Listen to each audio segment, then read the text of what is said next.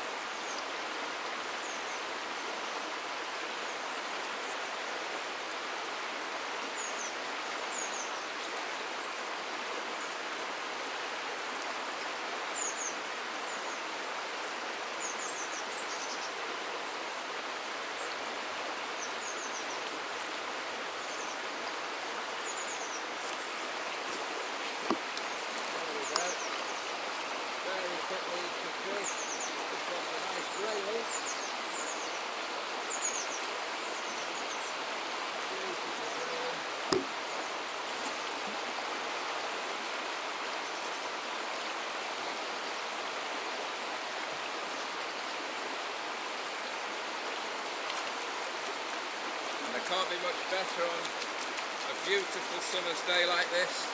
Dry fly fishing upstream, phenomenal. And 2 or 3 minutes fishing, and a nice fish rises in front of me there.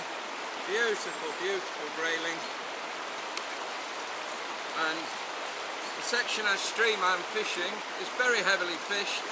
It's adjacent to a campsite, and yesterday there were many anglers out fishing worms and spinners, but with targeted dry fly fishing you can catch these fish that manage to avoid that sort of capture and catch these beautiful, beautiful fish like this grayling. Beautiful fish. Goes back fit and strong. Play the fish out quickly, and there's 1 or 2 more fish rising upstream, and I'm hoping we'll get a nice mixed bag today with some nice wild brown trout as well, so let's continue. As you've seen, we've just caught that grayling, and the fly is wet and soggy and has grayling slime, fish slime on it, and it's a CDC dry fly, and many fly fishers aren't sure how to treat the fly to get it to float, and they feel now that they need to change the fly. It's not true. What I'm going to do is show you exactly the way to get this fly back on top and fishing again, hopefully for some more fish, some trout or even more grayling. First of all, give the fly a good rinse to wash the slime, and then we can use just a piece of kitchen roll. This is kitchen roll, the sort that absorbs a lot of water, and you've seen on the adverts various kitchen rolls with elephant's trunks drawing up the water. Well, this is the same sort of stuff, and what I'm going to do is squeeze the fly first. Now, a lot of people use desiccants, various dry desiccants for this job. I'm not a big fan of that.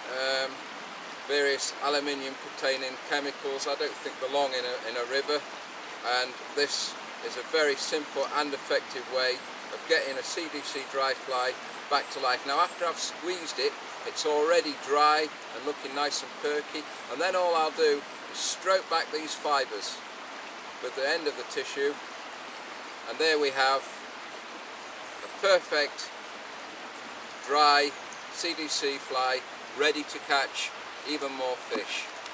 And on a beautiful day like today, that's just what I'm going to do right now.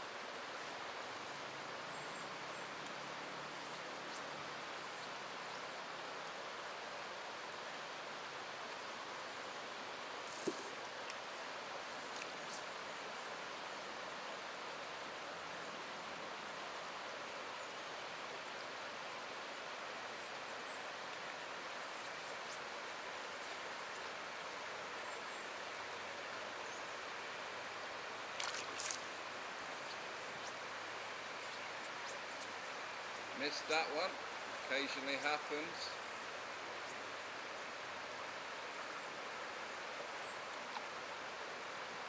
He's still rising, which makes me suspect he's probably a grayling. And I put 3 or 4 very good covers over this fish, and he refused to fly, which suggests to me he's probably not taking the odd pale watery coming off.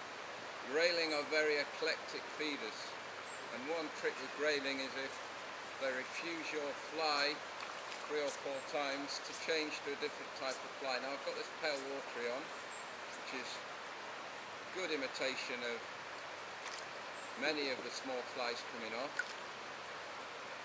but he's under a tree, and my guess is he's taken something very green and small which is falling out of the tree. So what I'm going to do now is change the fly to something that fits that imitation and see if we can actually fool this fish. Although he's taken our fly once, oh there we go, and he made me a liar, and I managed to deceive him, and he's not a grayling after all, he's a lively trout.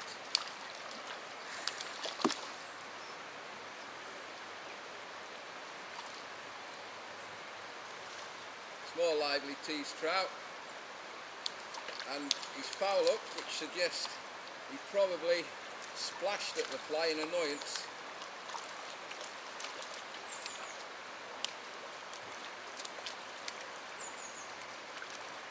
But because it's a barbless hook, he'll come to no harm. He's just hooked in the bottom of his fin.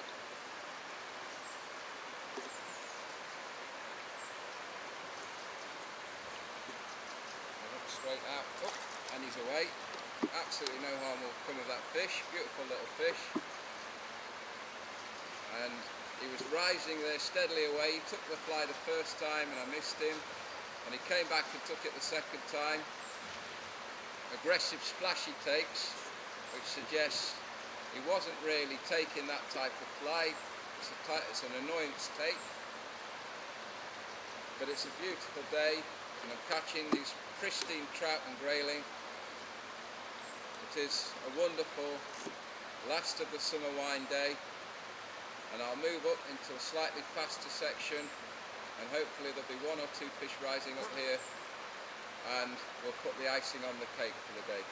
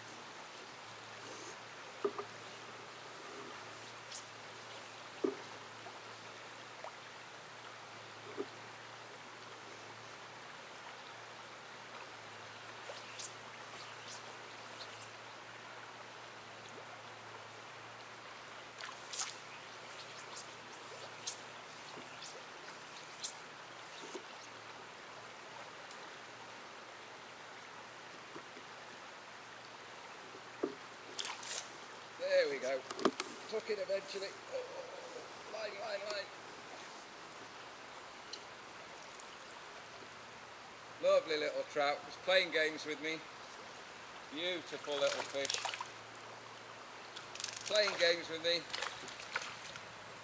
Taking the fly, splashing at the fly, and eventually he succumbed. Beautiful little trout. Back he goes.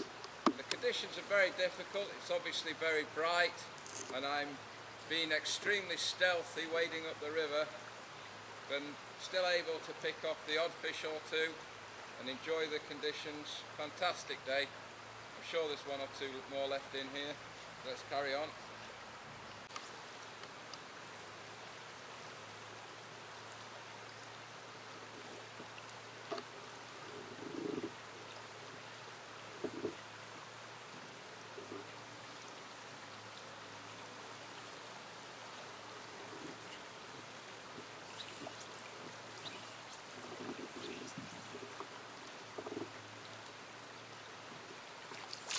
Oh, there we go.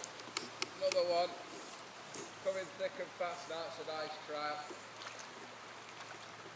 Fantastic.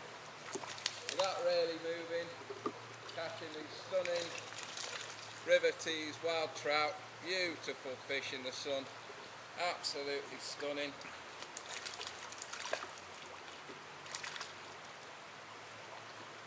That fish there rose maybe 10 minutes ago. I rested, waited to see if he'd rise again, and he didn't, and I put a blind cover on, and up he came. He took the fly. The hatch is quite sparse,